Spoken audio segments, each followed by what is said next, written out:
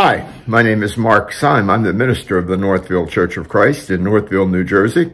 I would like to welcome you to the evening services of our church for Sunday, February the 12th. We'll sing a few songs. We'll have the Lord's Supper. And I have a message for you that I hope will be enlightening and beneficial to all of us. We sing from Songs of Faith and Praise at Northfield.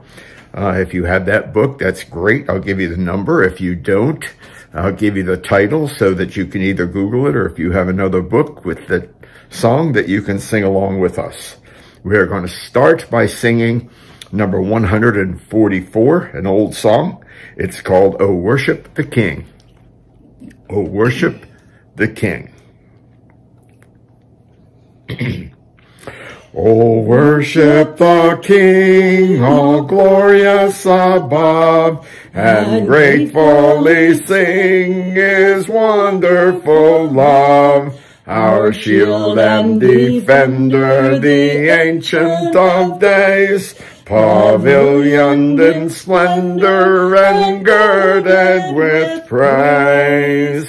Thy bountiful care, what tongue can recite? It breathes in the air, it shines in the light. It streams from the hills, it descends to the plain, and sweetly distills in the dew and the rain. Frail children of dust and feeble as frail, in Thee do we trust, nor find Thee to fail. Thy mercies, how tender, how firm to the end, our Maker, Defender, Redeemer, and Friend. That was great. If you will turn to number 239, the title of this song is "In Moments Like These." 239, "In Moments Like These."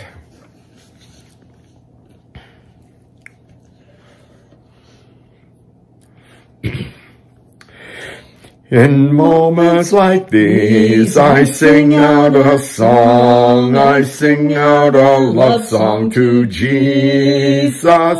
In moments like these, I lift up my voice, I lift up my voice to the Lord, singing, I love you, Lord, singing, I love you, Lord, singing, I love you, Lord, I love you.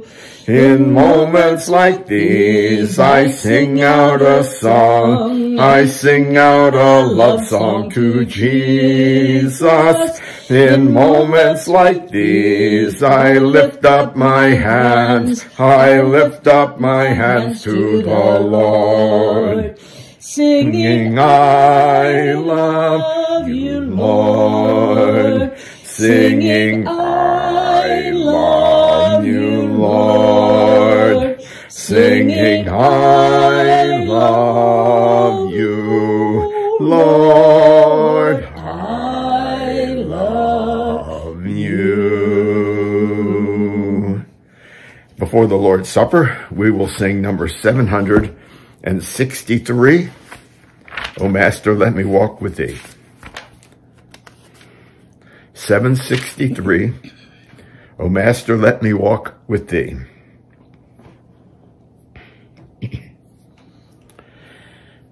O Master, let me walk with Thee in lowly paths of service free. Tell me Thy secret, help me bear the strain of toil, the fret of care. Help me the slow of heart to move by some clear winning word of love. Teach me the way, what feet to stay, and guide them in the homeward way, in hope that sends a shining ray, far down the future's broadening way, in peace that only thou canst give, with thee, O Master, let me live.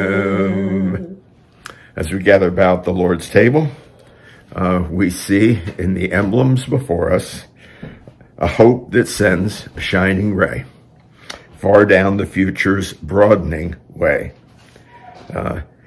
In it we find the peace that only our God can give, in that at just the right time, God chose to send Jesus, and as the master teacher and the divine Son of God, he also took the form as Son of Man. He felt the pain that all men feel. He felt the anguish. He felt the temptations. Yet he was sinless in his walk here on earth. And when he did die on the cross, he died for our sins. He died that our sins might be forgiven. He died that you and I might have a chance for eternal life. And so as we gather about the table, help us to remember the pain and the agony suffered by our Savior on that terrible cross. And as we partake of this bread, let's think of how excruciating the pain was in his body. Let's pray. As we have all experienced pain, we can't even imagine the pain that Jesus must have felt on so many levels as he was nailed to the cross. And so as we partake of this bread, we think of the body that was so horribly mistreated for those hours that he spent on that cross, an innocent one, yet as a substitute for our sin, he died that we might live. As we partake, let's remember that broken body.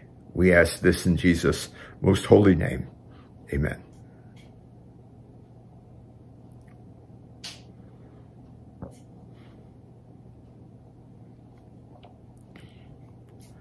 We know that blood is the life-giving substance that runs through our bodies. It carries all the necessary things to and fro. And as it does, it is encapsulated within our body and designed to stay there.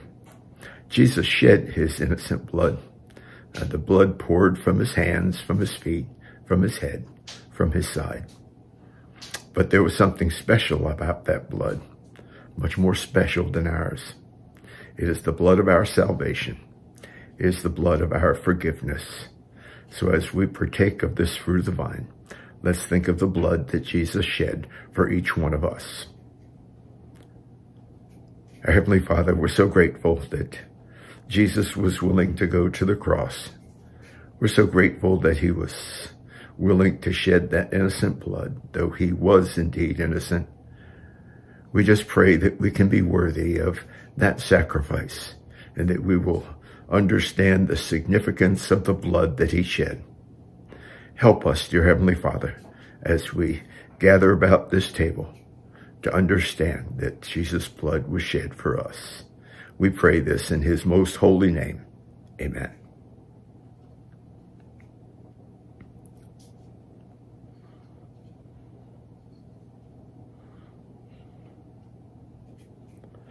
We've chosen this time, as the Lord's Supper has ended, to remember that we're also commanded to lay by in store on the first day of the week and give back to the Lord. We pray that the stewards of this money will be just stewards. The monies will be used to evangelize. The monies will be used to help those in need. Help us to understand that God loves a cheerful giver. Help us to give with gratitude. Help us to give with the cheerfulness that we ought to. Let's pray. We pray, dear Heavenly Father, that you would bless us in our giving. We pray that you would help those that use these monies to use them in such a way that your work here on earth would be fulfilled, that the Great Commission would be in some way satisfied, that we would go into all the earth and preach the word. Bless us in our giving. We pray this in Jesus' most holy name. Amen.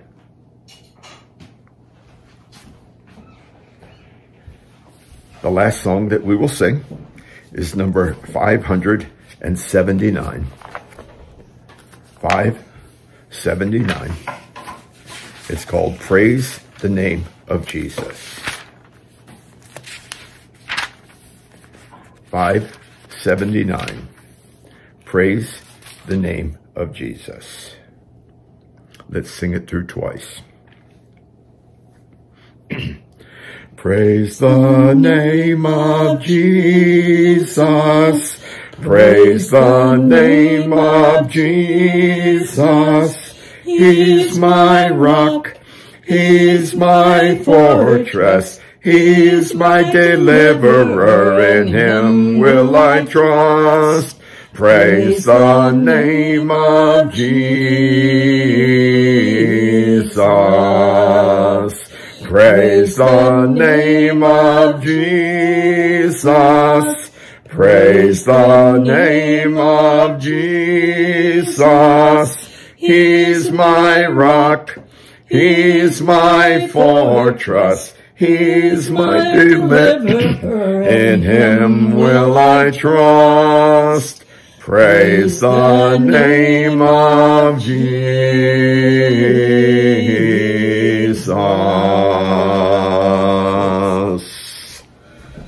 I hope you enjoyed the song service. I hope you were able to participate with us. It is our duty to praise the Lord whenever we can. It is our duty to sing praises to him because he deserves those praises. If you were there this morning, you heard that the title of our lesson this evening would be Improving My Attitude. We've all heard about having attitude adjustments. We've all heard about having a good attitude. I'm going to use a secular man as our example this evening. And he was an interesting man. His name was Viktor Frankl. Now, you may have heard that name. Viktor Frankl was a psychiatrist and a neurologist who was born in 1905. Interestingly enough, it was the year my father was born. He lived to 1997. He lived a life of 92 years. But interestingly enough, he was an Austrian Jew. And when it came time to be put into the concentration camps, Frankl, along with many others, despite the fact that he had raised himself to a rather high station of life, was sent to the concentration camps. He wrote a book. The book that he wrote was In Man's Search for Meaning. In Man's Search for Meaning. Upon his death, the Library of Congress and the Book of the Month Club said that this book, written in 1946, was one of the most 10 influential books ever written. It was translated into 24 languages, and over 10 million copies of the book have been sold. And I would just like to use Frankl as an example because part of the book chronicled his days in the concentration camps. Here's one of the things that he observed that I thought was very, very unique. He said this: "We who lived in concentration camps can remember the men who walked through the huts comforting others, giving away their last piece of bread, They may have been few in number, but they offer sufficient proof that everything can be taken from a man but one thing: the last of human freedoms, and that is to choose one's attitude in any given set of circumstances. We get to choose our attitude. We get to choose our own way. His message was a message of hope. After he got out of concentration camp, he founded the School of Logotherapy. And logo means learning. And it was a psychology type of book. I would like to share with you some of his famous quotations. Among them: "For the world is in a bad state, but everything will become worse unless each of us does his best. The point is not what we expect from life, but rather what life expects from us. Happiness cannot be pursued, it must ensue. Those who have a why to live can bear with almost any how. The meaning of life is to give life meaning. When we are no longer able to change a situation, we are challenged to change ourselves." And finally, one of his quotations that my lesson will be based upon this morning is, "Our greatest freedom is the freedom to choose our attitude." To choose our attitude, to choose our outlook on life. Now, you know what? If we look at Frankl as a man who spent 3 years in concentration camps, we may have forgiven him if he would have displayed a bad attitude. But since I have read you some things about the man, he obviously did not do that. As a prisoner in Nazi concentration camp, he was witness to some of the most indescribable horrors in human history. How then did Frankl avoid the fate of pessimism, avoid the fate of bitterness? Because he wrote, "Everything can be taken from a man, but one thing, and that is to choose one's attitude in any set of circumstances, to choose our way." And so with that, I would give pause and let you think about that for a minute. Our attitude is a matter of choice? Few, unfortunately, ever come to that realization. Many of them merely take the mood that comes with the events of their day and they react accordingly. It's kind of like the difference between joy and happiness. Happiness depends on circumstance. Joy is something that we should have all the time.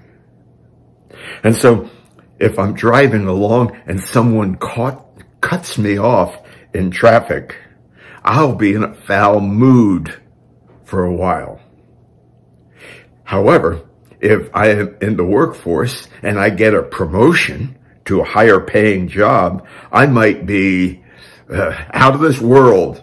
Stay out of my way. I'm on an upward path.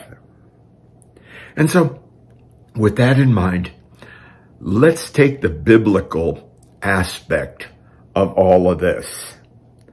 How can a person do to test Frankl's theory about choosing our own attitude? And so I would like to share with you a few things, a few biblical things about our attitudes. What can a person do to choose their own attitude? Well, I would consider first, if we look at Acts chapter 13 and verse 22, in that verse, they are talking about David's attitude. And God concluded that David was a man after his own heart. I would take that to mean that David chose his attitude. Even though he had warts, even though he had some foibles, even though he did sin, he understood and he realized. And then he was willing to change his life. He was willing to change his attitude about things. And so some of his writings reflected that change in attitude. And it was always a change for the best. Because all the way here in the book of Acts, the writer says that he was a man after God's own heart. We can only be a person after God's own heart if we walk through life with the proper attitude about how we live. And so I would like to list just a couple of things. And I tell you what, you can listen to this lesson and you may come up with some of your own. You might even want to share those with me. First, in choosing our attitude, we can practice praise. And again, David did this in Psalm chapter 34 and verse 3. He said, "Oh, magnify the Lord with me, and let me exalt his name together." Wow, what an attitude on life that David had. He said, "Oh, magnify the Lord with me." He wanted to take you and I along on the ride. Magnify God's name with me. Exalt his name together. You know what? It's why we chose to sing these songs today. We sang these songs in praise of our Lord. We ought to practice praise. Singing is one of those. But we can practice praise in more ways. We can practice praise when we take time to realize how much greater God is than the problems of the world. And if we do that, we'll be encouraged. Frankel was in a concentration camp for 3 years, seeing indescribable things. Yet he wrote a book dealing with the meaning of life. A book that has sold 10 million copies from the depravity of this terrible place because he chose to have the right attitude in life. Life won't seem to be as dismal as it is to people sometimes. When one who is a child of God understands that he's the child of the all-knowing, omnipotent Father. And with that, we ought to practice praise, praise of our God. Second on my list is to try thankfulness. Again, we can go back to Frankel. Can you imagine him saying, "Oh man, I'm so thankful that I've been exposed to all this in the concentration camps." In Psalm 103 and verse 2, King David gave this admonition: "Bless the Lord, O my soul, and forget not all his benefits." Try thankfulness. Try giving thanks to the Lord. Now, if you go to Psalm 103, And this was verse 2. Afterwards, David lists some of those blessings. It will work for us. There is a song that we sing that says, count your many blessings, name them one by one. When we count our blessings, we remember that God has not forgotten us. You know, it doesn't mean that some rain will not fall into our lives. It doesn't mean that all of our times are going to be ups. There will be some down times. But when we realize that we serve an all-knowing God, we need to be thankful for the blessings of life. We need to be thankful that God has not forgotten us. We just observed the Lord's Supper. Jesus came into a sinful world to die for the sins of man. Jesus gave himself up that we might live. Let's try thankfulness. Not only should we observe the Lord's Supper, but as we do, we should be thankful for God's great plan. And remember that every day, God's mercies toward us are rich, because we get on many levels not what we deserve, but we get the mercy that comes with our Almighty God. Third on my list, and maybe you won't get this, but I would say, I'm going to put it this way, put on the blinders. You know what blinders are? Sometimes they put them on horses. Some horses have to run with blinders because things outside of them in their periphery distract them. And so in some cases, what the trainers do, they want the horse to be focused straight ahead. And sometimes we need to do that. Here again, listen to the words of David in Psalm 101 and verse 3.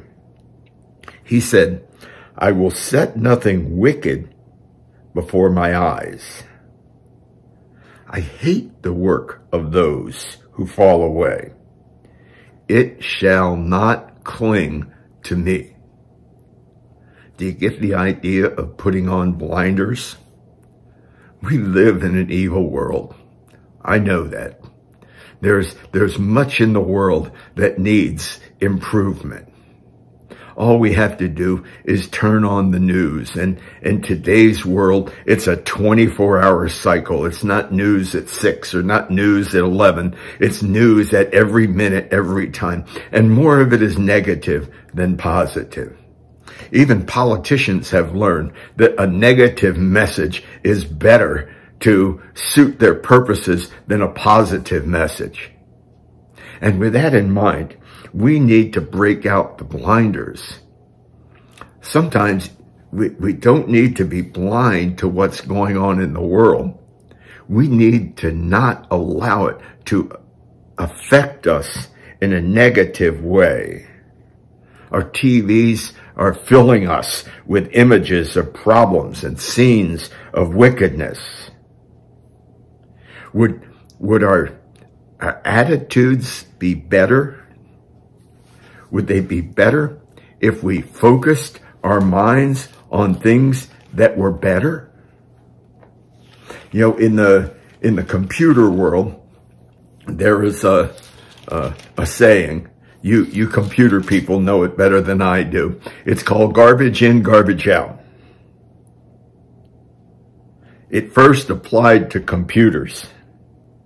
But you know what? It also explains bad attitudes that people might have. How do I get away from having that bad attitude? Well, if we turn to Philippians chapter 4 and verse 8, Paul hits the nail directly on the head.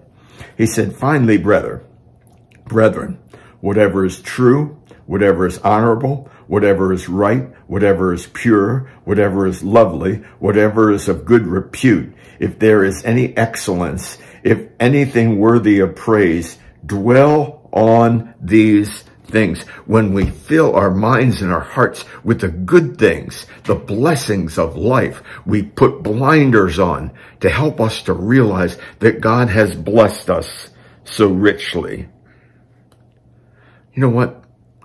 Christians are supposed to dwell on those good things. We're supposed to demonstrate attitudes that are markedly different than the attitudes of people of the world. Jesus summed it up, and it's where we will finish the lesson this evening. In John chapter 15 and verse 11, he said, "These things I have spoken to you, that my joy may remain in you, and that joy may be full." Ask someone close to you, does my joy show? Does my joy show? Do people know that I'm joyous? If it doesn't, it's time for an attitude change. It's time for a different outlook on life. It's time to practice praise. It's time to try thankfulness. And it's a time to break out the blinders and help us to understand, to get rid of the evil and let our minds dwell on that which is good. I hope that this message was beneficial to you. I will end it with an invitation. If you have not come to the Lord, if you've not been obedient to the Lord's will, if you've not confessed Jesus as the Son of God, repented of your former lives, and been baptized in the remission of your sins, we offer you this invitation this evening. If you need to come to the Lord, and now is the time, you can just get in touch with one of us, and we will be there for you. Let's close in prayer. Our God and Heavenly Father, we're grateful for the time that we had together this evening to sing songs of praise, to observe the Lord's Supper, and just to reflect on a few things that should be important to us. Help us to improve our attitudes day by day. Help us, dear God, to understand that our outlook on life is so reflective of the blessings that you have showered us with. Continue to be with us. Help us, dear Heavenly Father, that we might show to all those around us that not only are we happy to be Christians, that we're proud to be Christians. And we hope that we could share that message through our joy with others. Be with us this evening.